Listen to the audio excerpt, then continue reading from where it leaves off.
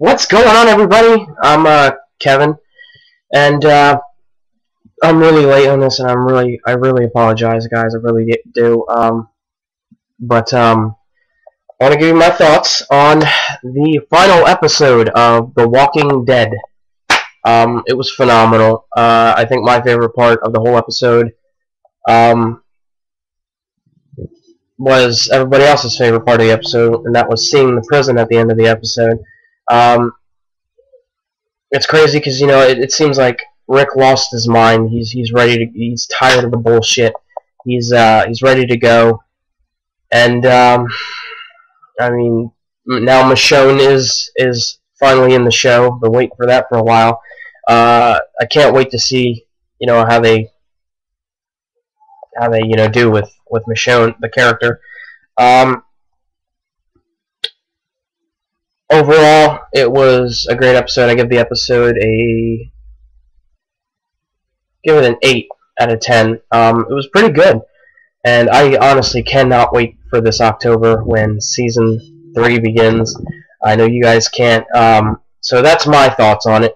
Now it's it's my favorite part, and it's the newest segment I introduced you guys last time. It's ready.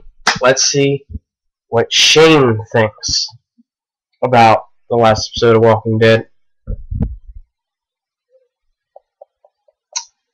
I'll tell you what, it's a pretty decent episode, but I think it would have been better if I was there. By the way, thanks Rick for that. Thanks for killing me off the show. Nonetheless, making Carl watch. Y'all are going to be in trouble next season. You're going to be out of prison. So, pretty much all I got to say about that is, thanks, Rick. Could have been a great asset to help you guys out, but, I mean, it's alright and everything. Oh, well. I guess sometimes you die and sometimes you live. I died. Thanks to Rick. This was a moment with Shane. That's me.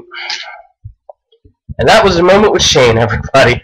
My new segment. Hope you guys enjoy it, and there'll be plenty more moments with Shane. Now I'm gonna sing it one more time because I want you guys to remember that. This is a catchy tune. I've been singing it all month. So here we go again. This was a moment with Shane. That's me.